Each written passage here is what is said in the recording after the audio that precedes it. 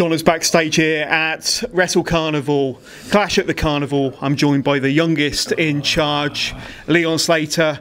Not how you wanted it to go tonight. Johners, please, man, fuck all that. I love you, Johners, I really do, but fuck all of that. I ain't trying to think about tonight. I ain't trying to think about CJ Rollins, how he hit me in the head with a belt and hit Dereiss in the head with a belt, or whatever CJ Rollins did. I'm focusing on July 30th. Me and George Lydon, two of the best young talents in the country, two of the best talents in the country, full stop.